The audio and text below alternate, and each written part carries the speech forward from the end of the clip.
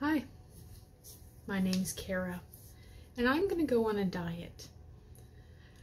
So I've probably decided to go on a diet about 300 times in my life at this point. And one of the things when you're researching a new diet to go on and you're in that exciting phase where you've discovered the thing that's finally going to work, one of the things that almost every diet tells you to do is find a friend, find a buddy who's going to help you through the diet. Now, some diets do that, I think, because they just want to sell more energy drinks or whatever, but I do think it's pretty good advice. I think if you're gonna go on a diet, it does help to have somebody who's thinking about it along with you, just somebody who you can talk to. And I have no one. And that's not like a joke either, where people say, I have no friends. I actually have no friends. So instead of just doing what I've always done and skipping over it and saying, well, I mean, it'd be nice to have someone, but there's nobody, there's nobody. I figured, why not rope you into it? So if you found this, I figure if somebody else is in the same, okay, I figure there's no way I'm the only person with this problem. I bet there are other people out there in the world who don't have anybody willing to be their diet buddy. So maybe you and me can go on a diet together, right? Okay, so full disclosure, I was inspired to do this by Unus Annus. If you don't know what Unus Annus is, I'd tell you to go watch it, but you can't. It was it was a channel by Markiplier and Crank Gameplays, and the whole point of it was, at the end of 1 year, the whole channel would self-destruct. All the videos would be deleted, and there'd be nothing left but memories. So I figured I was gonna do my diet channel. I'm gonna do these videos like that. I'm going to do one video every day for 365 days, and at the end, instead of deleting it, I'm just gonna leave them. I'm just gonna let them lie, and if somebody stumbles across them, they can follow along, one day at a time, just like every diet goes. One video every day for 1 year, documenting my journey through whatever the hell it is that I'm doing. Okay, so with that being said, today is day 1. I want to talk about goals. So before you can set a goal, you have to establish where you're coming from. So I'm just going to lay it all out there for you, even though it makes me very uncomfortable to talk about, but we need to know where we're starting from. So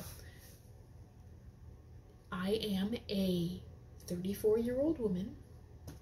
Almost. I'm 33, but it's close enough that we're gonna go ahead and round up. So I'm a 34-ish year old woman. I am 5 feet 7 inches tall, which is 170 centimeters for my metric friends. As of this morning, I weigh 226.2 pounds, which again is 102.6 kilograms, which puts me at a BMI of 35.4, which is obese class 2, I believe. So it's not good. And also I have a waist to hip ratio of 0.83. In other words, this is what we're working with. This is what I look like straight out of the shower with zero effort, zero makeup, nothing fancy. This is me. These are my before pictures, I guess you could say. And that is my lavender plant. And those are tomatoes. Ooh, ooh, ooh, ooh, ooh. We're in my basement right now. Okay, so in the past, when I've gone on diets, I've sort of just thrown a number out there and said, okay, yeah, that number, that's my goal. 125 pounds, 120 pounds. Why did I pick those numbers? Your guess is as good as mine. I think I just picked them off the BMI chart, to be honest with you. But setting a number goal has never really worked for me. Because for one, I have never been a normal weight. I've always been obese. I've always been obese, even when I was a child. So setting a number, I don't think it's really going to work for me in the long run, because I do plan on weighing in pretty regularly during this year. And in the past, when my goal was a number and I was weighing in regularly, I did some not so good things.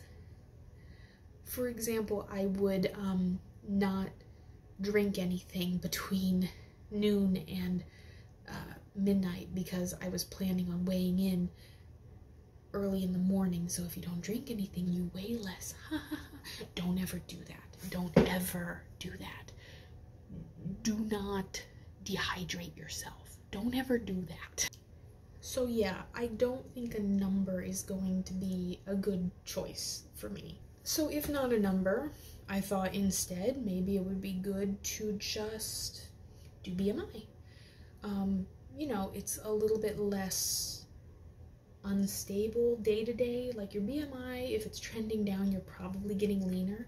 That's what I thought at first, but there is a problem with BMI in that I don't really understand it all that well. And the more I research it, the more I realize that there are a lot of doctors who seem to be at odds with it. Like some doctors say it's pretty good for most people. Other doctors say it doesn't really work for bodybuilders. And there's some who say, you know, it's completely wrong. So I feel like if I personally understood BMI more, I would use it. But otherwise, it just seems like another number that I'm afraid I'm gonna do something weird, like dehydrating myself, to manipulate. So no BMI. And by that logic as well, I'm not gonna use waist to hip ratio, because waist to hip ratio, I don't think I'm doing it right. I know I'm doing the math right, but I don't think I'm doing the measurements right. Because my fat will like squish in by about an inch. Like, do you see what I mean? So like, I never know if I'm measuring it right. Do I pull until it stops squishing? Do I just sort of let it hang there loose? I don't know. So again, I don't feel like I'm doing it right. I don't feel like I understand it, so I'm not going to use that one. So then, how am I going to measure any kind of progress? Well, first of all, I don't think that becoming skinny is really my goal here.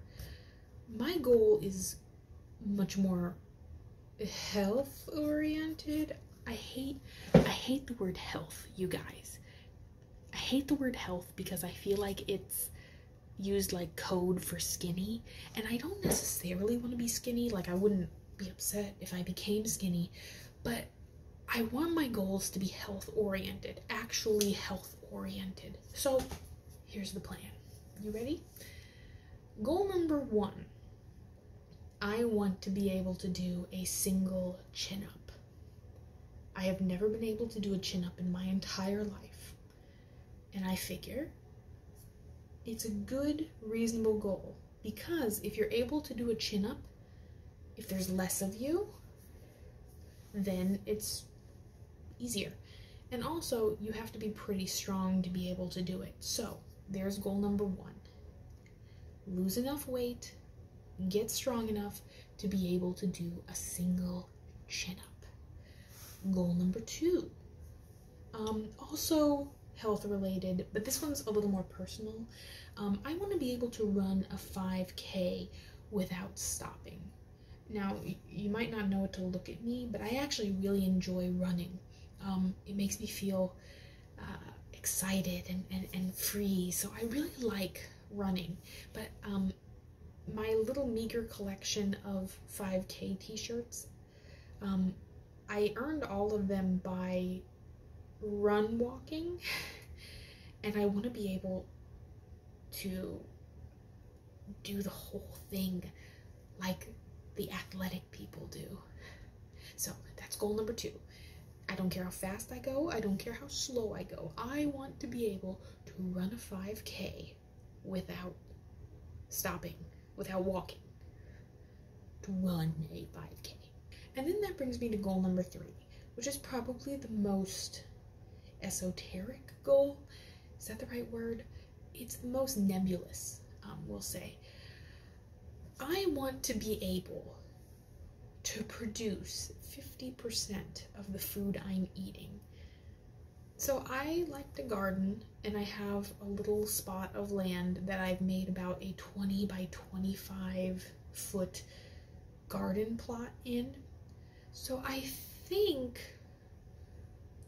like, let's say if a meal has 2 ingredients, if one of those ingredients comes out of my garden, I mean, that'd be pretty good, wouldn't it?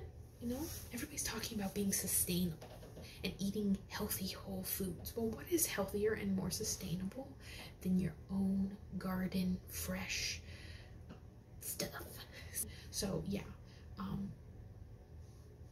that's probably the only like diet goal I have. So I won't be deleting these videos like Eunice Honest did, but after 365 days, I am going to quit posting them. So 1 year. And if this is your first day, you know, I mean, it'll probably be okay, right?